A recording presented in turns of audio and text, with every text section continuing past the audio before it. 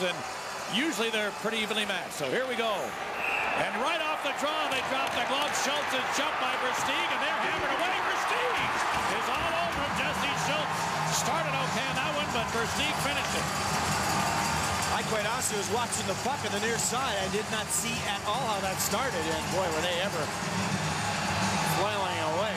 Versteeg got a couple of shots in late as Schultz went down. Not sure if he just lost his balance. I think most of these punches, you can see both guys chuckling. I think we're all helmet.